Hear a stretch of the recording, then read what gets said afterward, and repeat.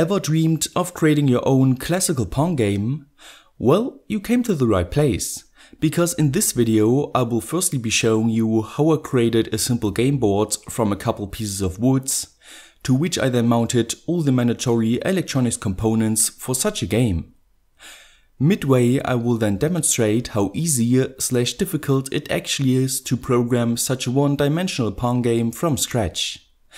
And at the end I will tidy up the wiring so that we can enjoy some really fun to play competitive 1D Pong.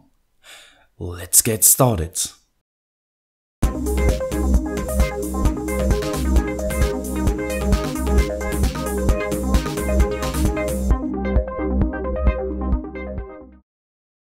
This video is sponsored by JLC PCB.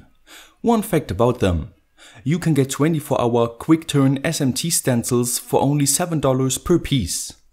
Use high-quality stencils to simplify the assembling process of your PCBs. To start off, I got myself an MDF board with dimensions of 800 by 400 by 10 mm and marked two diagonal opposing corners on the boards with a distance of 5 cm from the edges. I needed those markings for the two oversized push buttons, aka buzzer buttons, which I aligned along the drawn lines. After removing their top part, I used a 4mm drill to firstly mark their 4 mounting holes and then created them in the MDF board. Next, I grabbed a longer oddment of solid wood with dimensions of 100 by 43 mm and marked 8 pieces with a length of 70 mm onto it. Through the help of a circular saw, I then created the required 8 pieces, which were certainly not perfect, but good enough for my crude game board. So I gathered a couple of leftover wood screws I had laying around and utilized a bit of super glue to temporarily secure the 8 wooden standoffs to the underside of the board, like it's shown in this plan. Once the glue was dry, I flipped the board over and noticed that the middle section of it was not stable enough yet. To fix that, I marked the center of the board on its underside, created another standoff and mounted it with super glue as well. After once again flipping the board over, I marked 4 spots in each corner of the board, whose exact location you can also find in the plans for this project. Next, I got a 9mm drill to create small indentations in the markings, so that the utilized wood screws for the permanent mounting of the standoffs can sit flush with the surface. And as soon as all wood screws were driven into the MDF boards and the standoffs, which includes the center standoff as well, the game board was basically complete. To make it look a bit more appealing though, I used some white spray paint to cover the front and back side. Once that was dry, I grabbed 8 M4 screws with a length of 25 mm, which I used in combination with self-locking nuts to permanently secure the base of the big push buttons to the board. Now for the wiring, I used a solid 4-wire conductor cable, which features a diameter of roughly 5 mm. So I grabbed a 5mm drill and created a hole for the cable in each base of the buttons.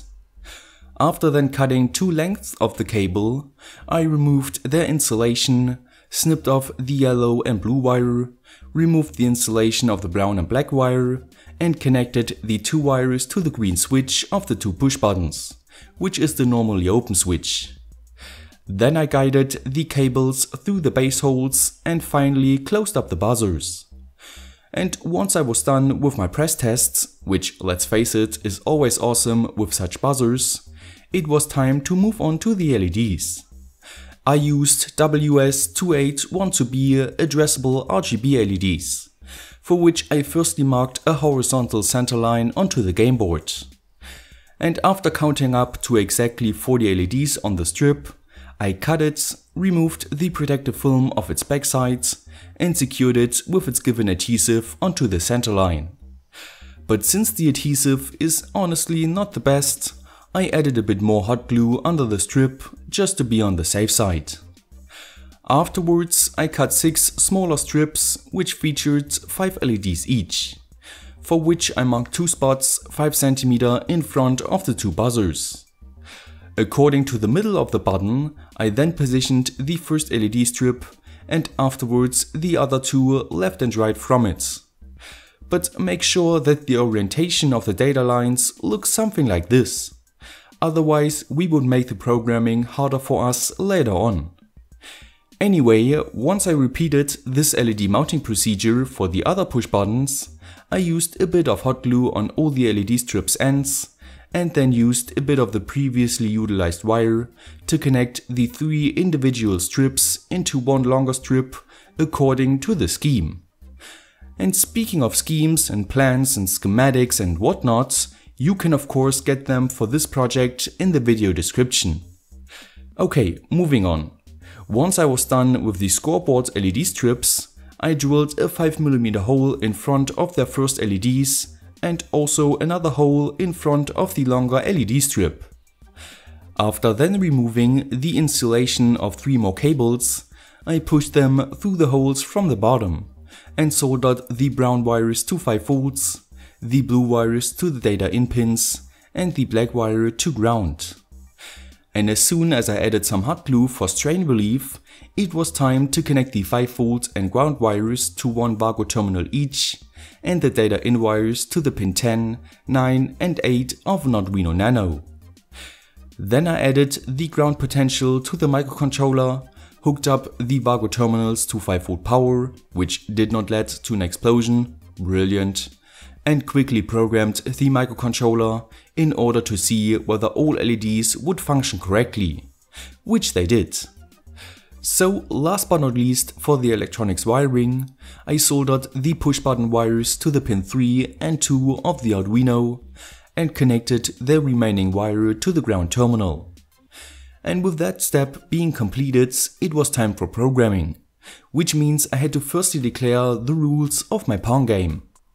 What I want is that a light dot travels from left to right and right to left, and the players have to hit their button at a precise moment to bounce the ball back. This moment will be when the last 5 LEDs of each strip's end light up red. The previous 5 LEDs will light up yellow and the rest green. The speed of the dot's movement will also increase with every successful counter of a player, which will make the game incrementally harder. A player will score 1 point if the enemy pushes the button too early or too late, and the following serve then goes to the loser. The scores will be displayed by the 2 LED matrices above the push buttons. And as soon as one player reaches 10 points, I want a small win animation before the whole game resets. And with the rules being established, it was time to write the codes, for which I started with the creation of the 10 numbers for the scoreboards. As you can see, I stored a whole bunch of numbers in arrays, which are not just random, but represent the LED numeration that need to light up in order to form the desired number. And through the help of the fast LED library, it was actually pretty simple to light up the required LEDs in the array, which, as you can see, worked without any problems on the LED matrix. So it was time to write the actual game code, which was certainly not that easy and took me around 4 to 5 hours. Generally speaking, I used a variable called GameState to create the 4 states of the game. The first one is when the game boots up but not starts yet. The second one is for when either the red or green button is pushed and the game starts. The third one is for when the green player has to bounce back the dot. The fourth one is for when the red player has to bounce the dot back, and the fifth one is for when somebody scores. During those game states, I created a whole lot of long functions, which might look terrible to advanced programmers, but for me, I'm just happy that the game worked in the end. Also, I utilized an external interrupt for the push buttons, so that the game can react immediately when they're getting pressed. But if you want to learn more about the codes, I would highly recommend downloading it and going through it line by line. Anyway, after uploading the final code to the Arduino, I did a test match with myself. which, as you can see, worked without a problem. The LED colors worked, the bounce detection worked, the increasing speed worked, the score display worked, and last but not least, the win animation worked as well. While playing, I also monitored the power consumption, which never exceeded 1.5 amps, which means that I got myself a 5V 3A power supply, hooked up the Arduino to the Vago terminals, added a DC jack to the whole wiring, and powered the whole system through that power supply. Last but not least, I mounted the Arduino, Vago terminals and DC jack onto the bottom of the game board with zip ties. And with that being done, my 1D Pong game was complete, and it's surely a ton of fun to play with friends. I hope you enjoyed this project, and maybe even give it a try yourself. If so, don't forget to like, share and subscribe. Stay creative, and I will see you next time.